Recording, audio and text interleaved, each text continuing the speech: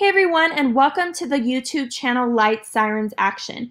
Today you have tuned in on a Medication Monday, and if you don't already know what Medication Monday is, it is a quick little mini-series that airs every single Monday where I highlight a different EMS drug that we administer out in the field. So I actually do this in EMT drug card format. Some days it'll be basic, some days it'll be intermediate, and some days it will be a paramedic level drug.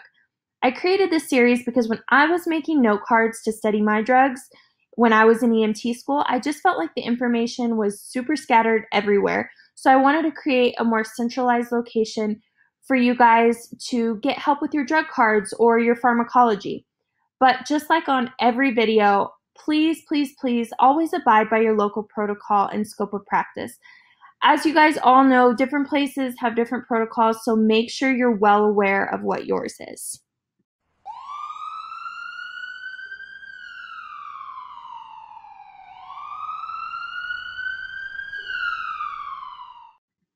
Today's drug is called Oxytocin. It is also known as Pitocin.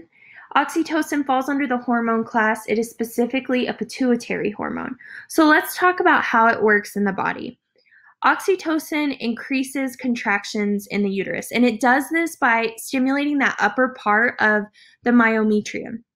So this decreases blood flow throughout the uterus by making all of those spiral arteries constrict, and that ultimately stops whatever bleeding is going on.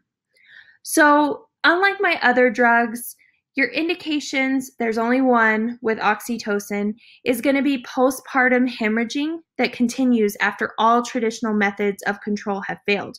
So essentially, mom has given birth to the baby, she's delivered the placenta, and she continues to bleed. We've tried absolutely everything we can, and the bleeding is not stopping. So now the administration of oxytocin has to be considered. Okay, so let's talk dosages for a little bit. Just like in every video, I'm sure you guys are tired of hearing it, but I have to say it. Your dosages vary. Please abide by your local protocols and scope of practice.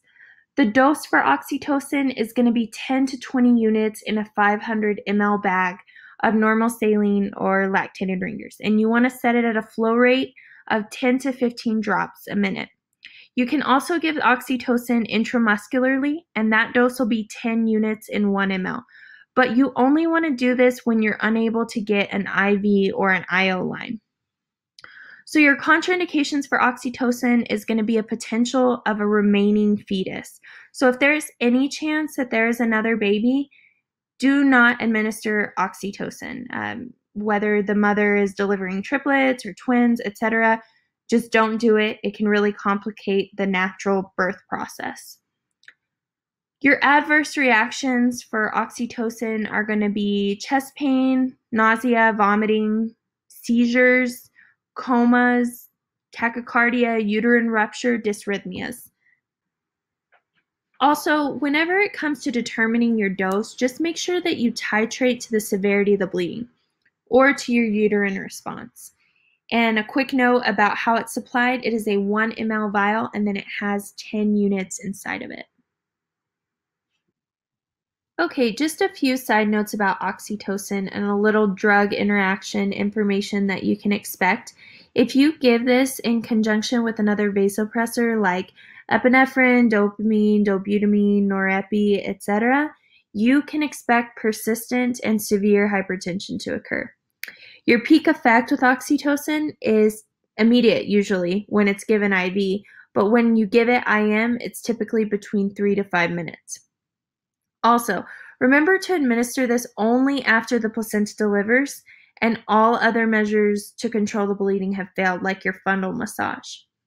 When you're calling in radio report, it's never a bad idea to just include in your radio report how much blood loss the mother experienced, because this is going to help the hospital determine if they need to prepare for a possible transfusion. As always, please remember to abide by your local protocol and scope of practice. This is purely informational for those in the EMS field and looking to complete their drug cards or get a better understanding of pharmacology, and it is never meant to be used in place of local protocol. Thank you guys so much for watching. I will talk to you guys next week. Bye!